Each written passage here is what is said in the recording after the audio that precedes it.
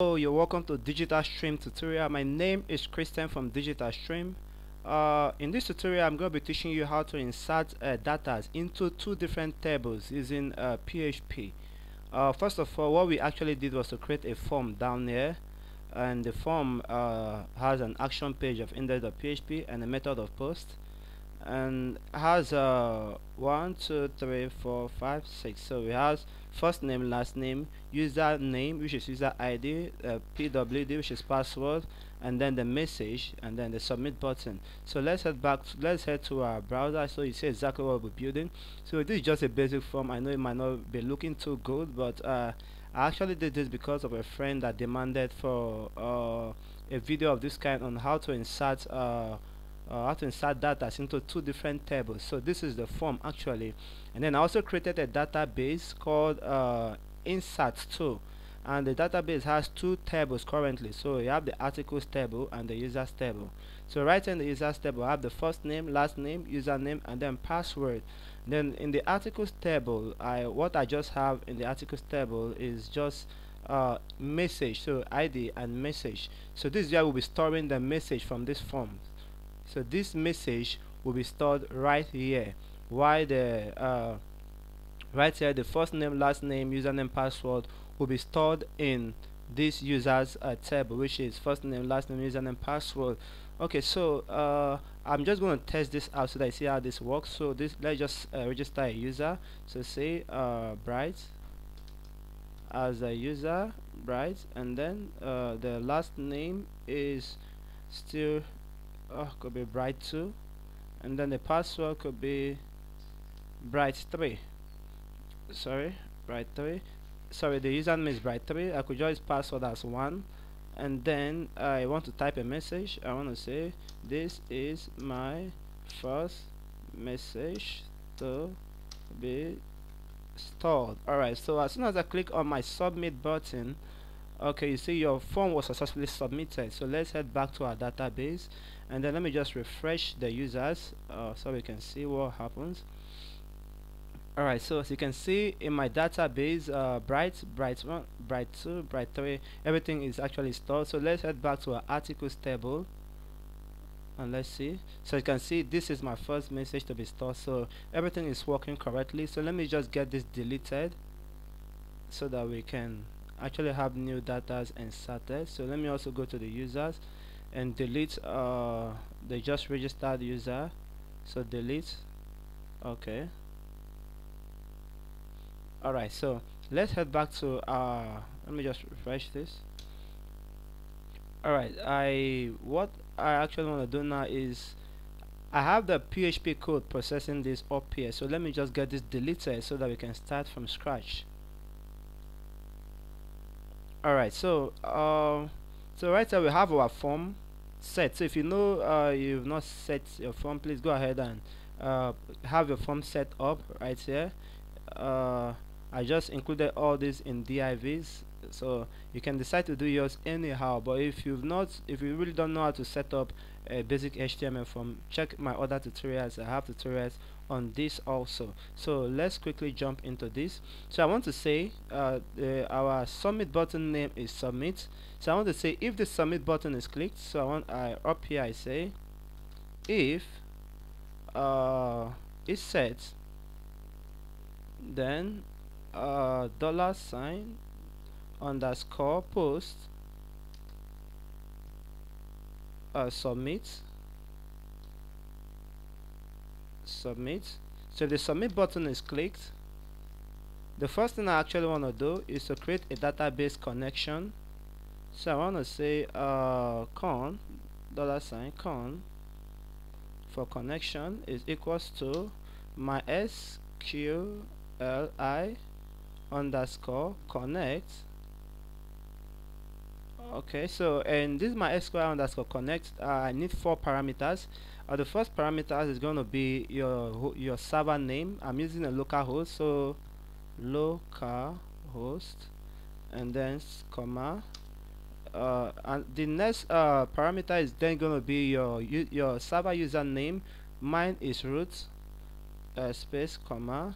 Then the third one is now going to be your password. Currently I have no password, So if you know you're using a XAMPP server defaultly, then you also need to use this setting I'm actually setting up here. So the last parameter is then going to be your database name. Mine is insert2. Alright, so with this I think my database connection should be up and ready. So the next thing I actually want to do after connecting to my database is to get the user input. So the user input here, we have the first name, the last name, UID, PWD, and then the message. So I want to create a variable for those names. So I want to say first name is equals to $_post. Alright, so inside there is gonna be the first name, which is f name, sorry, in small cap, f name. Okay, alright, so I'm just going to be copying this to make it a little bit faster for time sake. So the next one is going to be the last name, so I'm just changing this to last name, and then right here we change this to L. Okay, so thirdly is going to be the username, so I want to change this to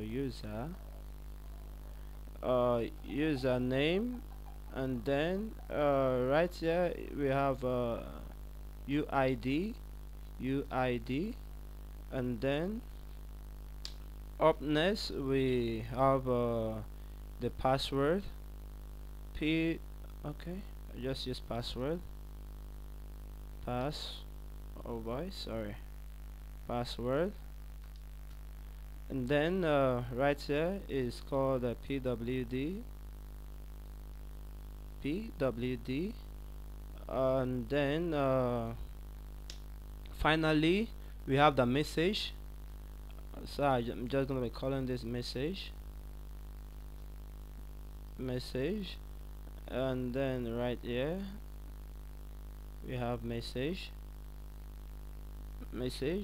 So please, if you know you're not actually following along with this, you might be wondering what is post. If you are new to PHP, I have a complete PHP course tutorial in my YouTube channel. Please just go back and watch this tutorial. You really understand what is happening here.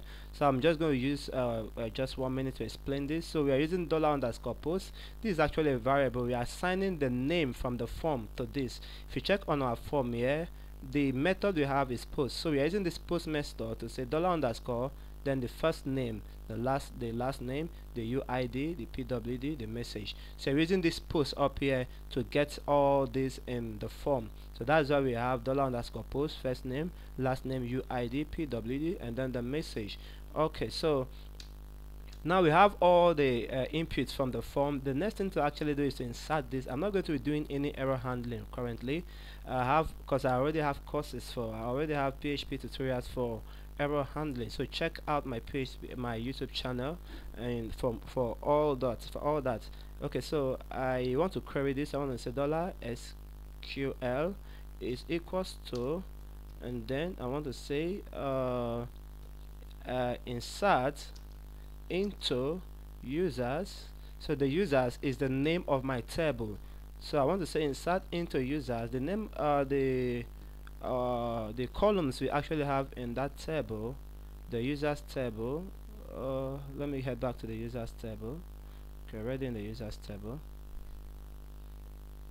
Alright, so the columns we have here is ID, first name, last name, username, password. We are not working with ID currently because ID has been set to auto increment. If you don't understand much about excuse me, if you don't know much about a database, check out my tutorials on database also. First name, last name, username, password. This is exactly what we're going to be inserting. So let's head back to our code. I want to say insert into first name, comma, last name, comma, username, comma, password. Alright, so and then what do you actually want to insert into these tables, into this column? So I want to say values, and then brackets. Before this bracket, I want to move this to the next line so we have enough space.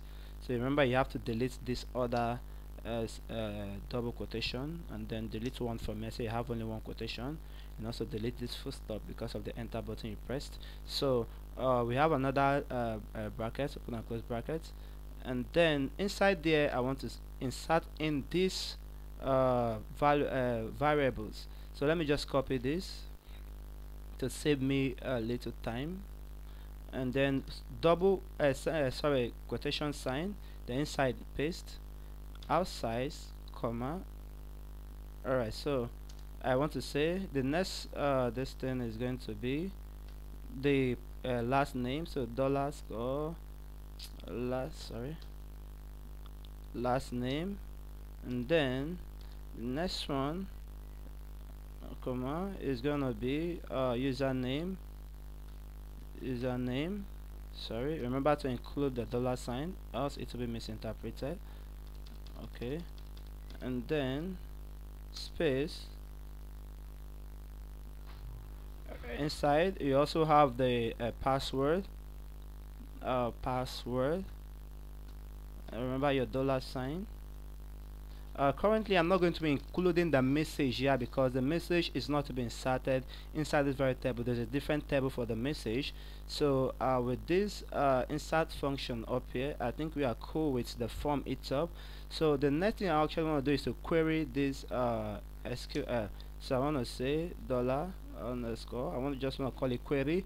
You can decide to call it anything you want, so I just chose to call it query. So I want to say MySQLi underscore query, and then the first thing you actually need is your database connection, $con, which is this up here, the name up here. So you need the database connection right here, which is con, and then the next parameter is going to be this very query we have up here. So we want to put the MySQL insert query. So we want to say $SQL. Alright, sorry, SQL. Okay, so having done this, to actually query the next table, we want to use an if statement. So we want to say if query. So I want to say if this query goes true. So let me just copy this. If this query goes true, that means if this query is successful, then I want to do this. I want to insert the next actually want to insert the next variable up here, which is message. So I want to say query2, let me just call this $sign SQL2 is equals to insert into articles, which is the articles table, articles. So what do you actually want to insert into articles? In brackets I want to say message, because that is the only column outside the ID. If I go back to my database and I head to articles, you'll see the table right there is message. So I want to insert into message. Alright, so let's get back. So insert into message, then the values. So what do you want to insert into message? In a single quotation, I want to insert this message into message. So I want to say $, sorry, in small letters, message. Alright, so the next thing to actually do is to query this. So I want to say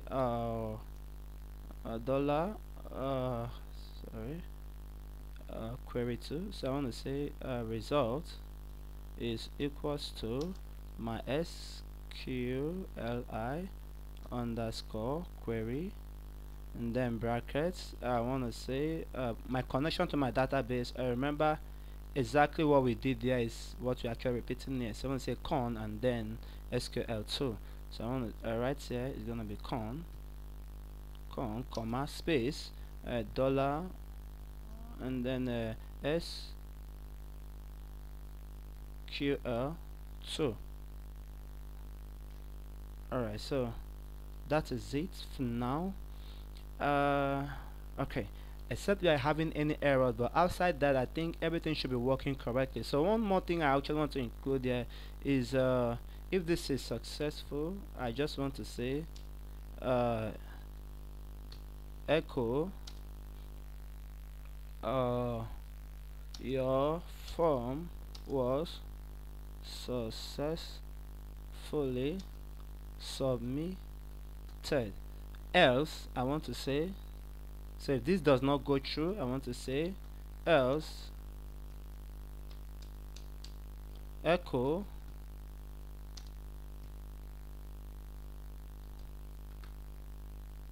there was an error in submitting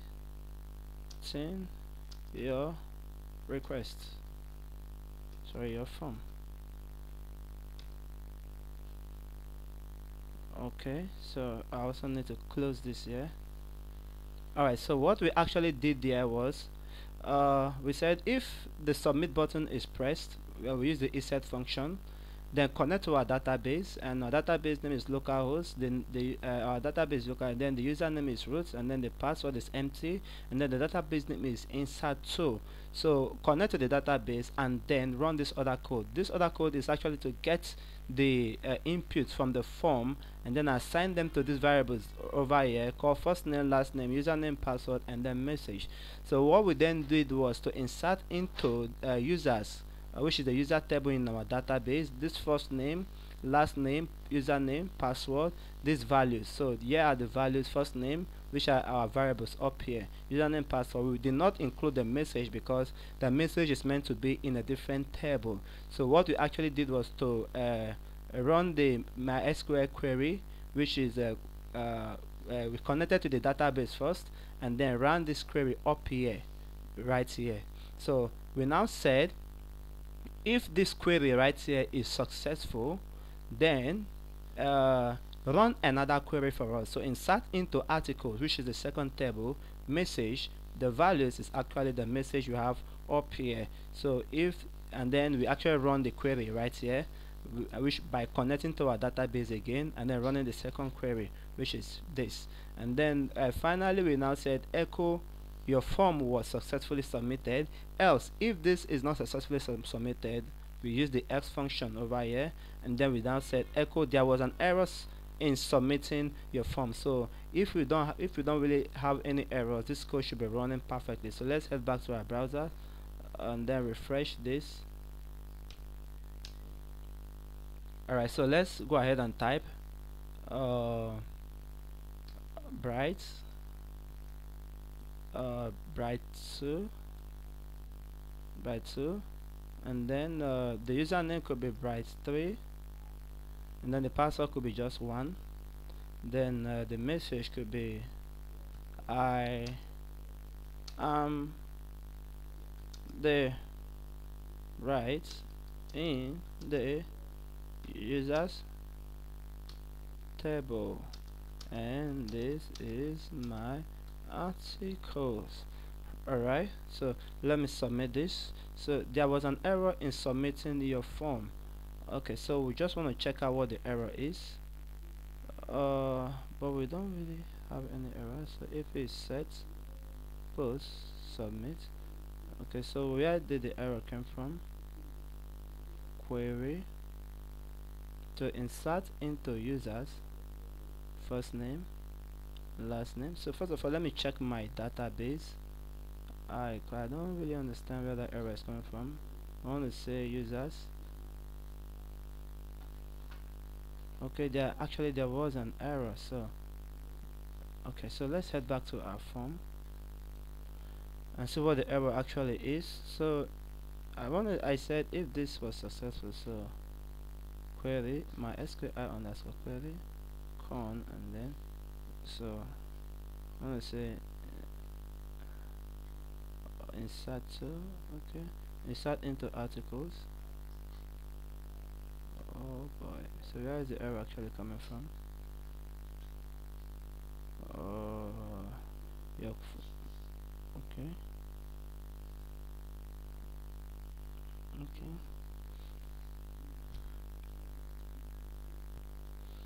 okay, okay, yeah, I see. So right here we are not supposed to put any other comma here because this is actually the last statement. So we are not supposed to be any separation right here. So I except there's another error, but I think that is it. So let's just save this and then head back to our browser, then try this out one more time. So let's say bright 2,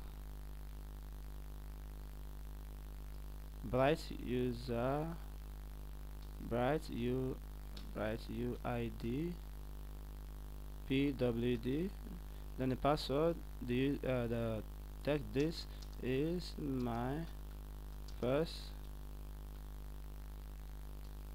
test for testing this out. Alright, so let's check it out. Submit.